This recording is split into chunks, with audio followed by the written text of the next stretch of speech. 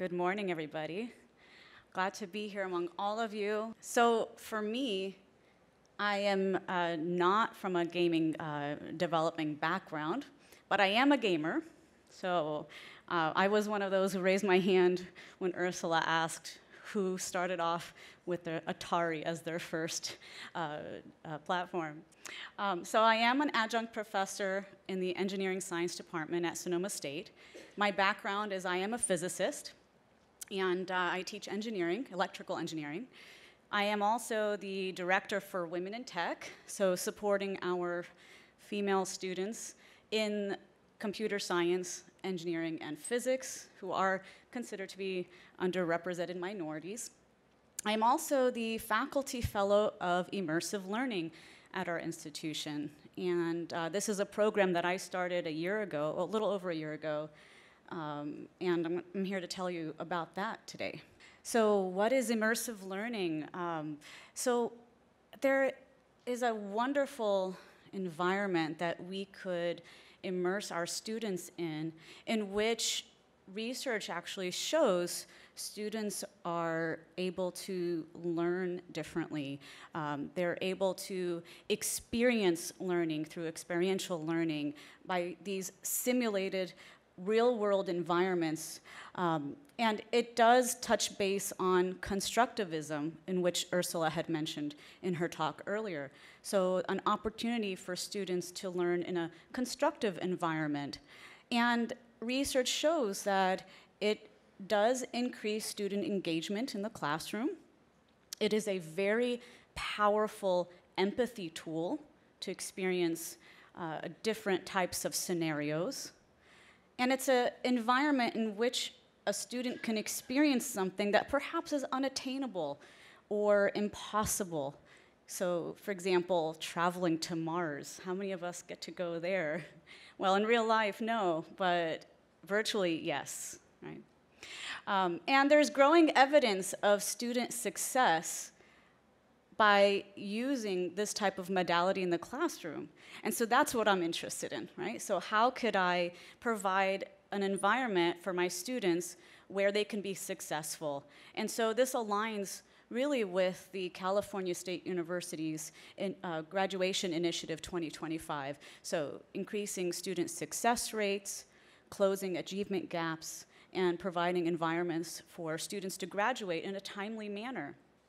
Our program at Sonoma State really stems from this umbrella program, this immersive learning program. And so there are two tracks that we have started with this. So the immersive learning track is making use of pre-existing software, pre-existing educational software that's already out there that we look for on, for example, STEAM and the Viveport and all, whatever available portals there are out there. So from the immersive learning track, we opened up a laboratory, a virtual reality laboratory on our campus. It's in our makerspace, and it fits really nicely there because the makerspace is an environment where you are making things, textiles, they're tangible, and the virtual reality lab is used for consumption, but it's also used for making as well, right? So making software. And so the VITAL Lab is an acronym for Virtual Immersive Teaching and Learning. And we attribute this name to our partners at San Diego State University. So they actually have their VITAL program. And so it's a wonderful name for this because it fits exactly with what we're trying to do. So the VITAL Lab is just one component where students come to this space in our makerspace, and they use pre-existing software to learn about things like the heart in biology class, or phases of the moon in their astronomy class, or they tour the world and go to Spain in their Spanish class. And it's really cool because it's just a different, just a supplemental way of teaching, right? So it just adds on to whatever you're learning in the classroom. So a second thing that we're doing in the immersive learning track is the mobile VR solution. So instead of all of these students coming to this lab space, which is really small, by the way, it's a really tiny space in comparison to what a classroom size would be. But we've managed to get really large classes and in a very streamlined manner. So our model has been working, thank goodness. So for example, the astronomy class I was telling you about, we have about 100 students in that section, and we filter them in, and we get those students using the software, which is called Universe Sandbox 2. I'm pretty sure that I see some heads nodding, yes. So we've been getting them in a very streamlined manner. But how about for the classes where we want to teach them all at once? And so we are looking to procure some headsets for our mobile VR solution, which is taking headsets for a classroom size, so maybe about 30 students, and taking those, like on a cart, for example, to the space where students are learning. Other things that we're doing in the immersive learning track are research opportunities. So I'm currently in a research study right now in studying the efficacy of students utilizing the HTC Vive and Universe Sandbox 2 in studying phases of the moon. So traditionally, this is something that is a difficult concept for people to visualize.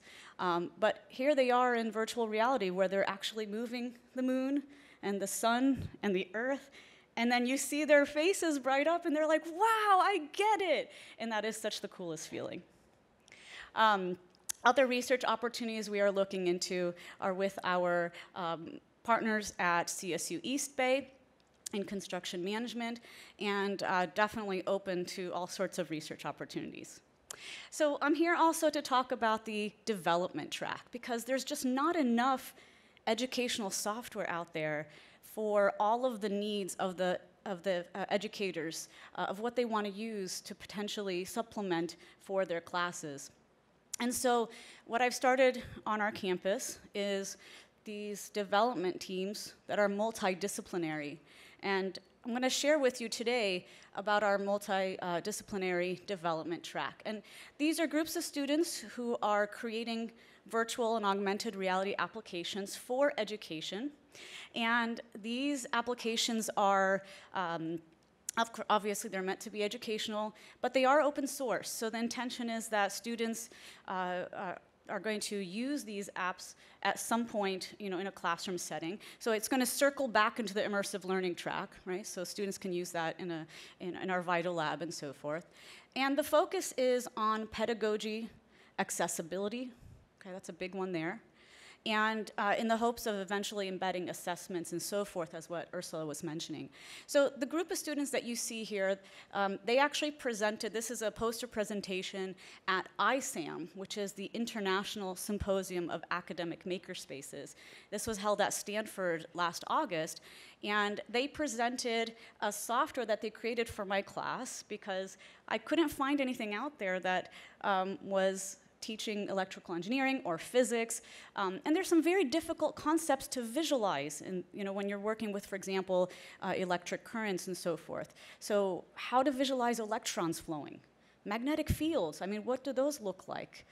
Or electric fields, those are very difficult concepts to actually visualize. So I wanted there to be some sort of app to actually show this. And so since there really wasn't much out there, I put together this team.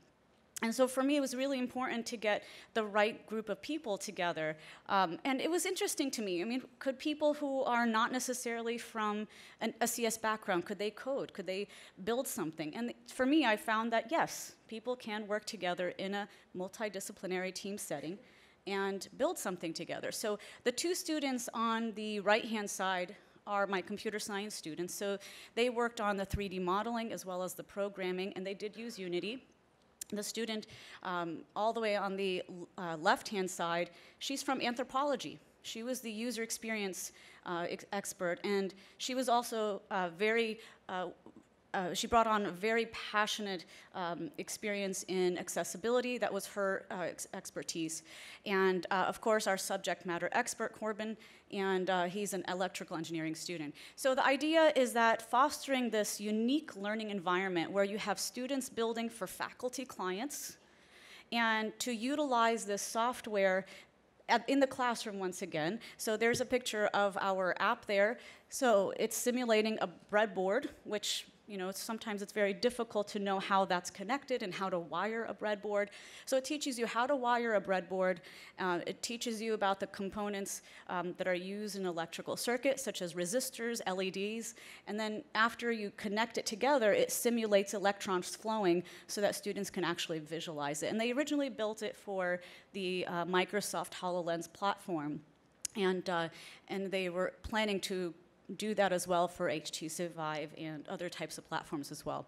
So what I want to reiterate is that students should be building together in multidisciplinary teams, because each one of them brings on a wonderful sense of expertise, and it simulates the environment when they go get jobs out there, right? Because all of you who are developing work on cross-functional teams anyways. So here we're simulating an environment where they're learning in a real-world experience kind of a project, and these open source apps can be used again by other educators. So thank you so much for your time, and thank you for those of you at Unity that invited me here. So thanks.